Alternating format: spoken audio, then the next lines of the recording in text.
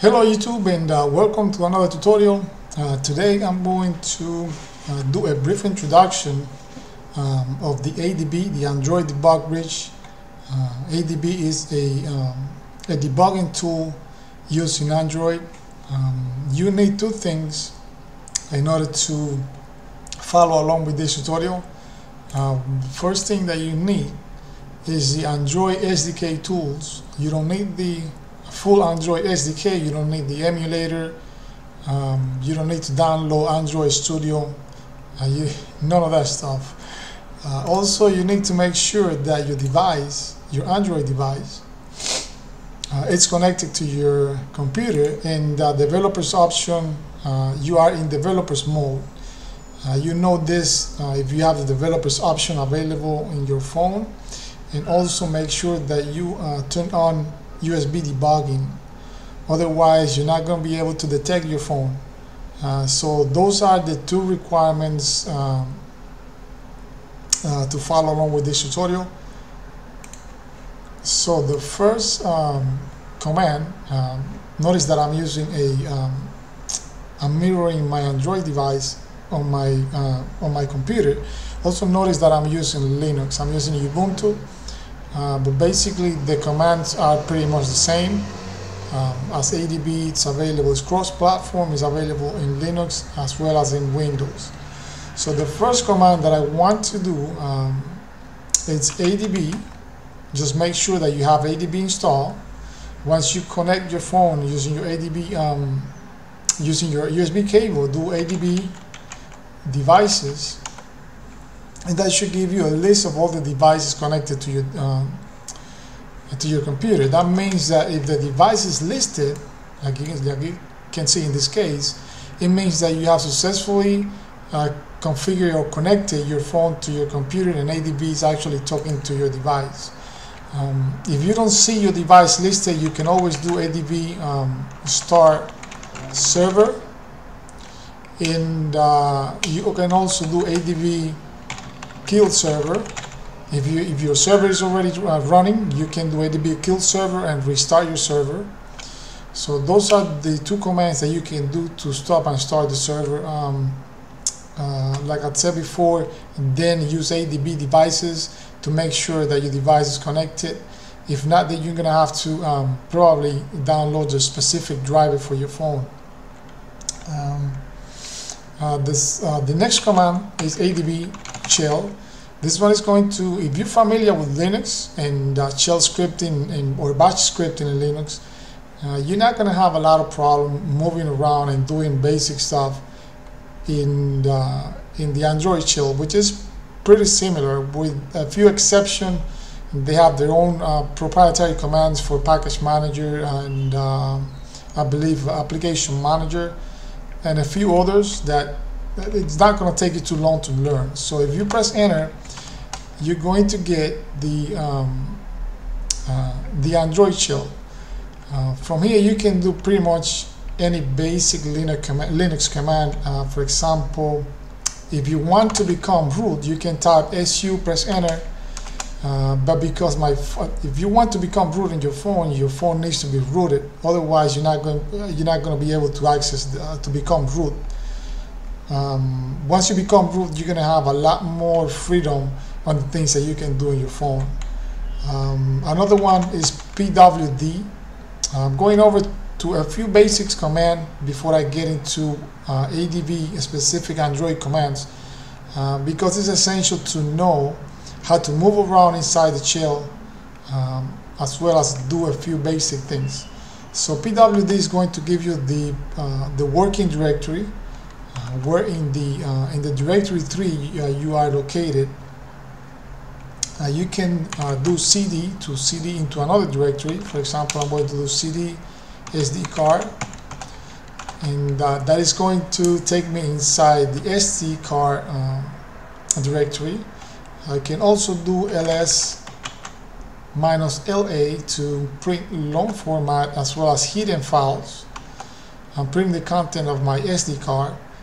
And I can clear the screen. I can create a file. I'm going to say touch logs.txt, and ls-l logs.txt, and that is the file that I just created. I can remove a file, and I can exit out of the shell, and that is going to take me back into my prompt, into my computer batch script, into my computer command. So those are kind of basics command to move around inside the shell. Another command that I, a silly command I call it, it's just to do ADB, actually get inside the shell and then do input text hello world, and you should see it. There you go. You can see it now, inputting the text inside the Google search bar, and that's pretty much going to do a search for hello world. Another command to kind of manipulate the Android camera is ADB chill screen cap. This one is going to take a screenshot of my display.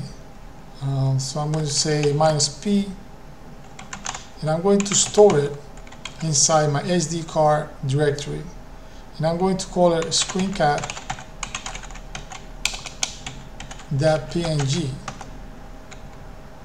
and it's going to take just a little while. Next I'm going to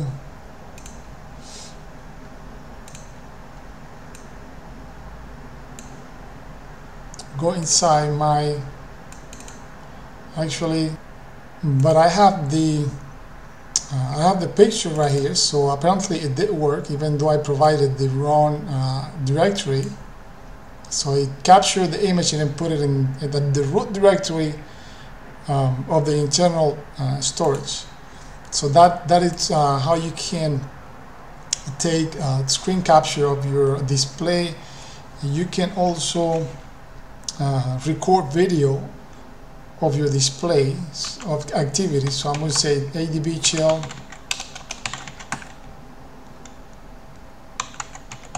screen record, and I'm going to name it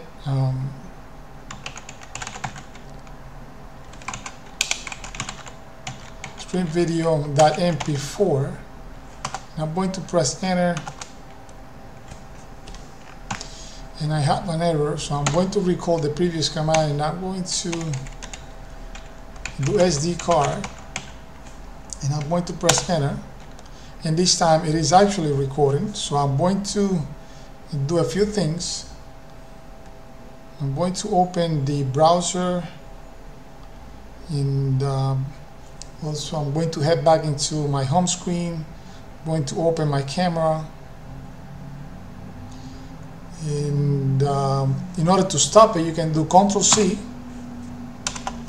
and I'm going to go inside the shell. I'm going to do an ls. Actually, I'm going to go inside SD card. I'm going to do an ls, and this is my video capture right here. So what I'm going to do now, I am going to, actually before I get there, I don't want to pull it into my computer yet since I haven't covered that, but this is the video, so I'm going to open it so you guys can see how well and how good the resolution is actually is. Okay, so that is the other command. So the next command is to use the camera, your phone camera,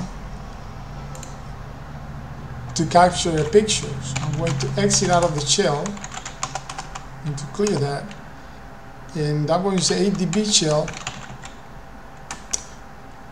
AM. Since I'm going to start an application, I'm going to say start -a android.media.action.still image camera, and I'm going to press enter. And notice how that starts the camera on my Android device. Now the next command is going to be a key event that is going to actually send an event into the shooter in order to take the picture, and that is ADB chill input key event 27. That's the number, and I believe it already took the picture, but the mirroring application didn't quite capture it. So I'm going to head back into the file manager,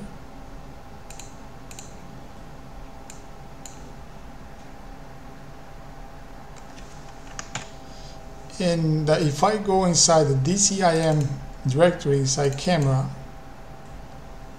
I believe it should be this one right here, and that is the picture, I believe.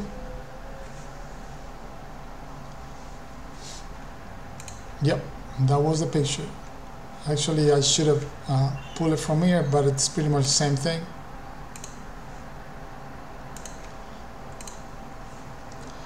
So the next command is to pull or copy documents and files from your Android device to your local computer.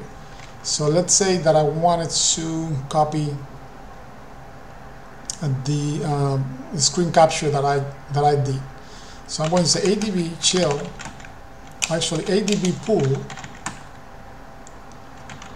the directory SD card, and I believe the name is screencap.png, and I want to place it inside my desktop.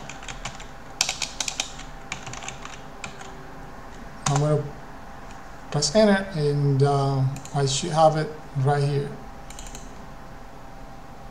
Okay, so that's how you copy something from your phone into your computer. The next command is going to be how to copy a file from your computer to your phone. So let's say I'm going to create a file called mydocs.txt. Actually, I needed to create it in my desktop. I want to be able to see it. I'm going to leave it there. So I'm going to say next ADB push, and I'm going to give it the path to my document. Pretty much you have to switch around the parameters now, and where I want to put it, SD card, and I'm going to press enter. Alright, so I encountered some error here when I tried to push my docs.txt file inside to my phone, and the reason being is that I didn't have any data inside. So basically what I did, I echo hello world into my text file, and then I tried the command again, and this time it worked. So I got 100% transfer. So if I go inside ADB chill and I do ls -l SD card, ls -l SD card, here is my file right here. So it did work. I'm going to clear the screen. I'm going to exit out of the Android chill. Okay, so the next section we're going to cover, it's going to be about package management with ADB. The first thing we're going to do is it's going to install an application, or sideload an application. That's what people call sideload. It's when they have an application they installing not from the Play Store, but an application that they have in their computers. So I'm going to say ADB install, and I have a package called NetDroid, which I wrote myself. So be supportive enough and check it out. .apk, usually Android application have the extension of APK. So I'm going to press enter, and of course I provided the wrong path. as the application is actually inside my desktop directory. So I'm going to press enter.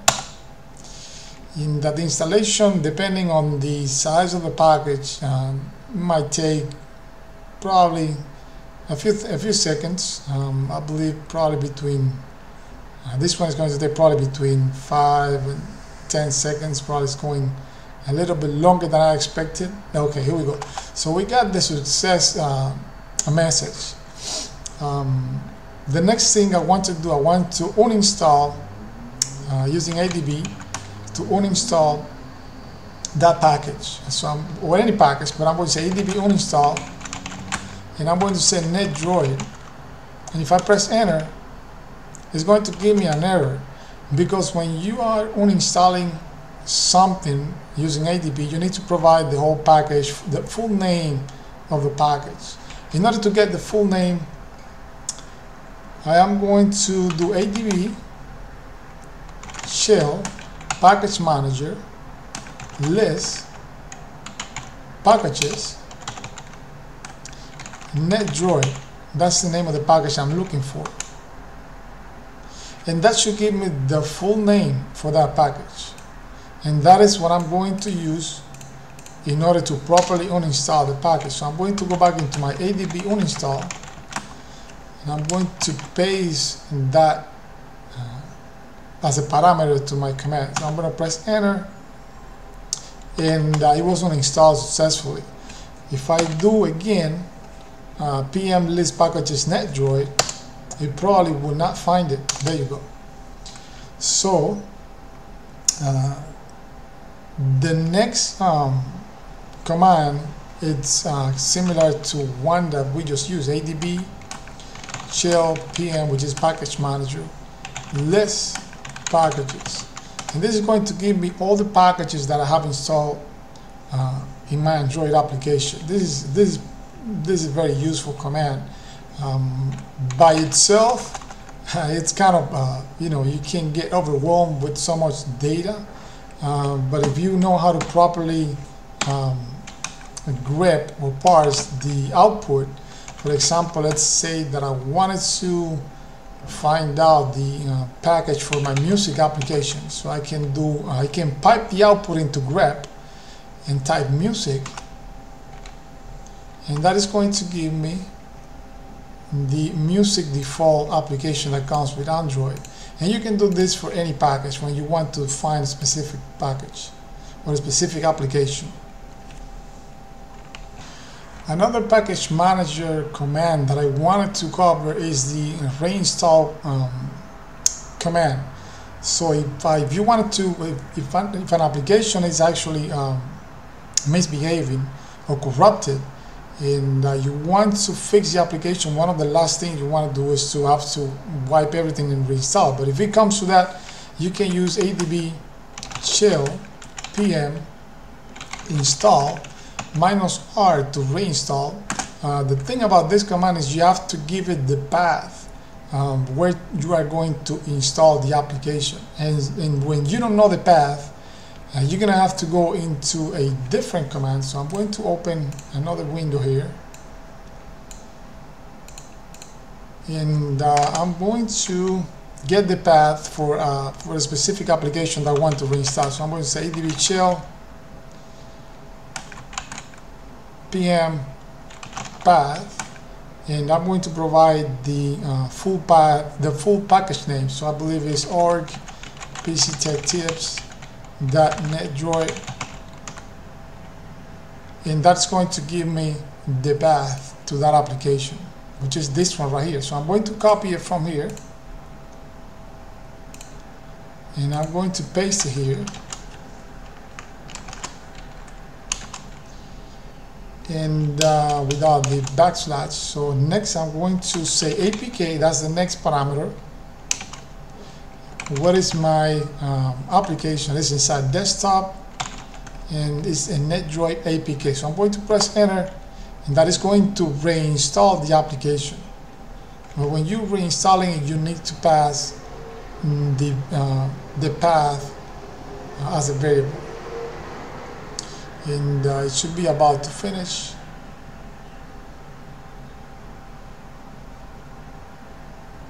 Okay, here we go. And the next section is application management. How can I, for example, the basic things that I wanted to do, for example, starting an application. Let's say that I want to start the package or the application from the package that I just installed. So let's say that I want to say ADB shell AM for application management. I believe, if I'm wrong, please correct me. Install. Actually, that's wrong. AM start in the path to that application.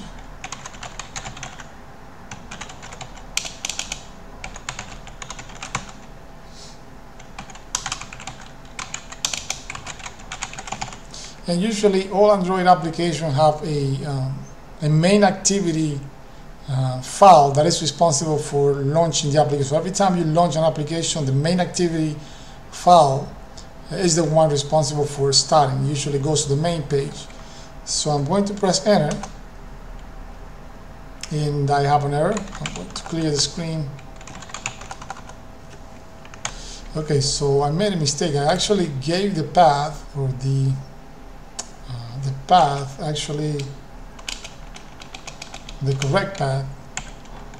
It's the package name followed by the full path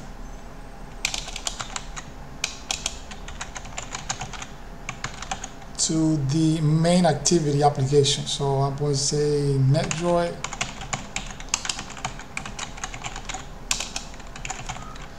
and let's see. And now we have successfully started an application. So how can we stop the application? And that is the next command. So we're going to say ADB shell AM force stop, and I'm going to give the path to the package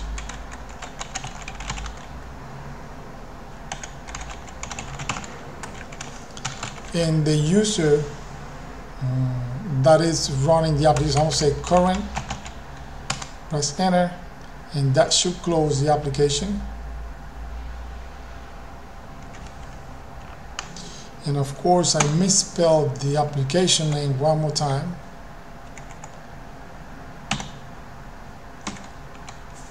Here we go. Let's try it again. You can either do current, or you can also do all.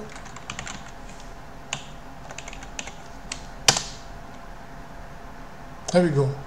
So now it worked. The next command is to find out what is the application that is actually open in on the Android device. And let's say that I have the Amazon application open, and I want to know what's the current open application. So I'm going to say ADB shell dumpsys. Dumpsys is a great command. We're going to see more stuff from dumpsys at the end of this video. I hope not to take too long in completing this video. So I'm going to say Windows, and I'm going to pipe that into grep and -I to ignore case, and I'm going to say focus. I'm going to press enter, and that is going to let me know that the current package open, it's Amazon.mshop Android, which is this one. I can exit out of here, and let's say I'm going to open the camera, and I'm going to repeat the same command. Now this is the current open application display. So the next section, it's going to be about process management. For example, how to get a list of all the processes running in your system, and there might be more than one way to do the same thing, but if you're familiar with Linux, this is not very difficult. So I'm going to say ADB shell PS, and that is going to give me a list of all processes running. Let's say that I wanted to find the process for my current open application, which is NetDroid. So I can do ADB shell ps and grep that into NetDroid, and that is going to give me data about that process. The process ID is this one right here, 289.74. So if I wanted to kill that process, I need to become root. We know that the way to become root is by doing su, but the actual command is adb shell kill 9 and then followed by the ID number, the process ID number, which is this. This is not going to kill it, by the way, because I don't have enough authority to do that. I'm not root. So it's probably give me operation not permitted. But if you become root, this is one way you can stop the process. Okay, so the next section is going to be about obtaining network information on your device. The command that it's available on most Android devices is adb shell netcfg. However, this is not true in all cases. For example, in this particular Android device, it's not available.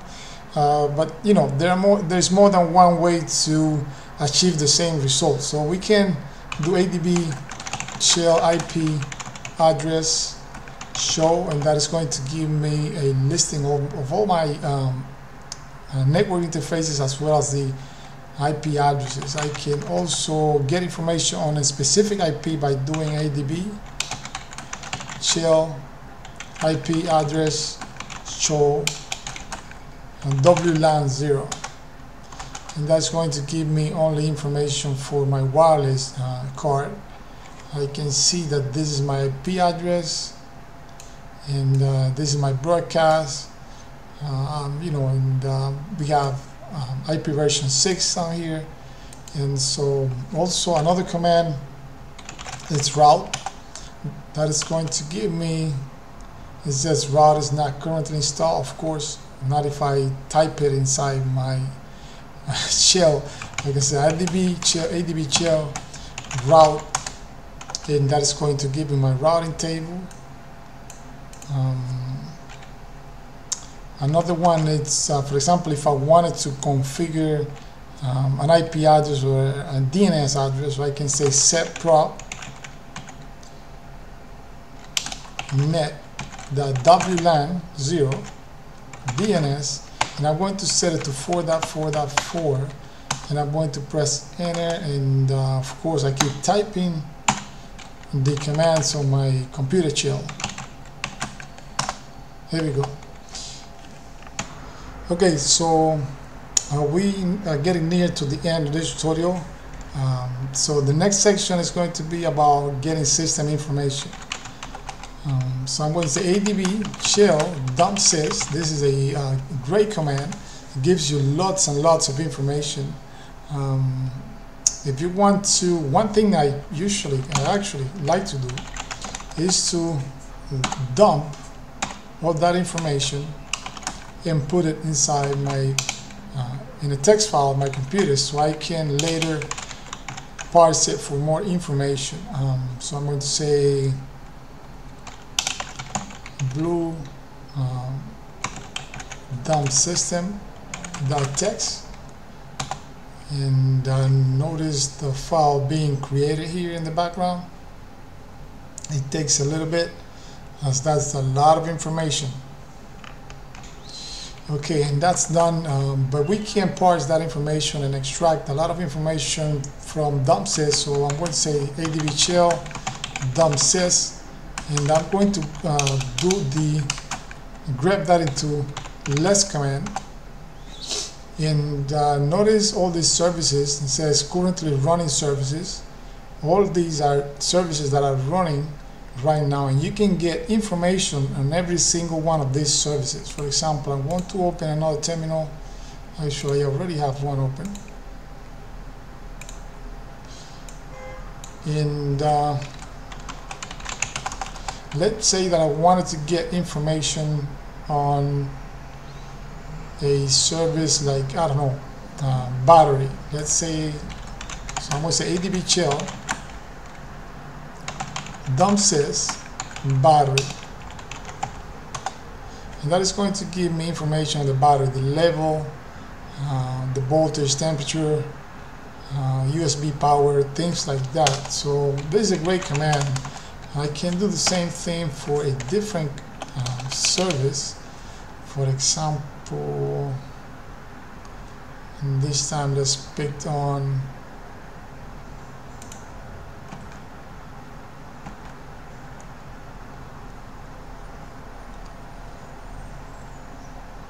let's do CPU info, and that is going to give me information specific to my CPU. I can also do display, that is going to give me information about my display. I can do also, I'm going to some of them, some of them that I found interesting. If you have any suggestion, please write them down in the comment section. I can also do location,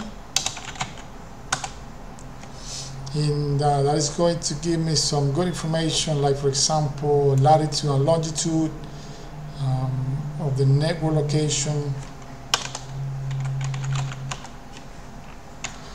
Okay, so up to the next section is kind of similar. It's about like obtaining system information, but this command is getprop, which is, I guess, is short for get property, and it's kind of similar to dumpsys, except this one gives you more shorter and smaller information about a property, especially hardware device, and any property within your Android system. Notice that has this format of key value pair. So for example, you can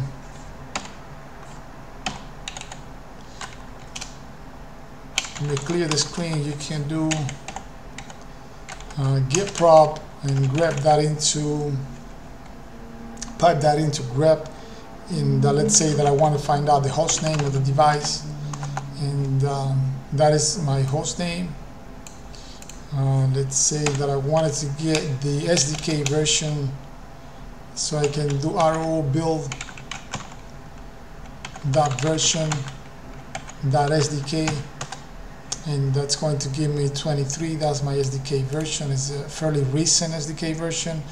So that is the next section. Again, if you have any suggestion, write them down below. I'd like to hear different ways that you can use ADB. The final section is about backing up the system or your Android device. So backing up is actually fairly easy. So just do ADB backup, APK if you want to back up all your Android packages, share if you want to back up your SD card, and finally provide the file where you want to back up. So in this case, I'm going to back up to my desktop, and I'm going to name it blue backup.ab, and I'm going to press enter. And notice how the Android device is going to enter into backup mode. So now here, notice that it says if you wish to encrypt the full backup data, enter a password below. You're going to remember that if you enter a password now, you're going to have to remember, otherwise you won't be able to restore it. So I'm going to skip that, and I'm going to press on backup by data. And I'm going to let it finish. The next section that I wanted to cover is the restore. So I'm going to say ADB restore the name of the file. So this one is in desktop blue, I believe it's backup AB, and I'm going to press enter, and that is also going to open the backup application. So I'm going to click on restore my data, and so that is backup. And the next section, this is actually the last section, I completely forgot.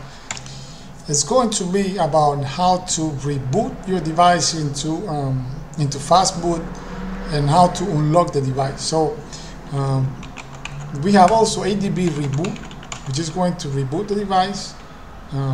We have ADB reboot bootloader, and that is going to reboot your device into Fastboot. Once you reboot the device into Fastboot, I'm not going to be able to continue measuring the screen of my device, and also in order to talk to the device, we cannot use ADB. We need to use a Fastboot, which is another command. So I'm going to press enter. And by the way, if you're following along, be really careful here, as I'm not responsible for if you lose any data in your phone. Once you reboot into bootloader or Fastboot, you risk of losing everything in your phone, completely wiping it out, and you can even risk breaking your device, meaning that you will render it useless. So from here on out, be really careful. Make sure that you know what you're doing before you continue, because I'm not responsible for what you do to your phone. Okay, so I'm going to type enter,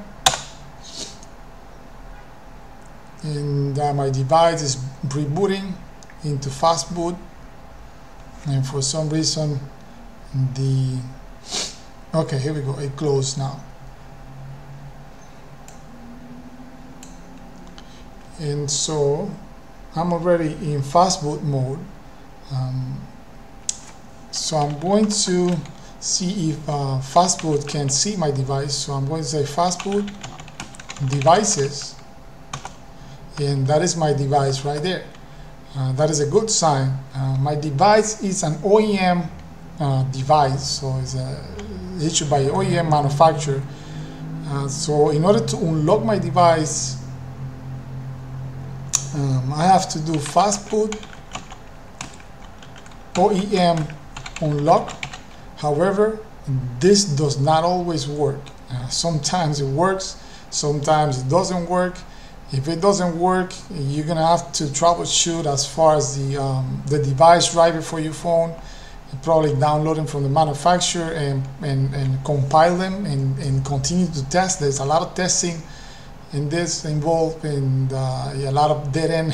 Sometimes you think something is going to work and it doesn't work, and so have an open mind and be able to try new things. So I'm going to press enter. The other command that people use is Fastboot flashing unlock, but I know mine is OEM unlock. So I'm going to press enter, and no, it did not work. Okay, so I typed the command again, and this time it seems to be working. As you can see, I got the prompt, and I'm looking at my phone. It's prompting me with pressing volume up or down to make a selection. If I press up, it means that it wants to unlock the bootloader, so I'm going to press the up key. And as you can see, bootloader start unlock section, unlock flow, and it gave me a failed unlock operation. Is not allowed. And so at least I tried. Like I said before, sometimes it's really difficult. All the commands they doesn't work 100. The command don't work 100%, especially when it comes to unlocking the bootloader. And so I think I'm going to stop right here. This has been a long tutorial. I know that staring at the screen, watching someone entering commands is not easy, especially if you don't have the you're not familiar with typing those commands, it's kind of it's not easy. But again, I hope you enjoyed the tutorial, and as always, remember to subscribe to support my channel, and thanks for watching.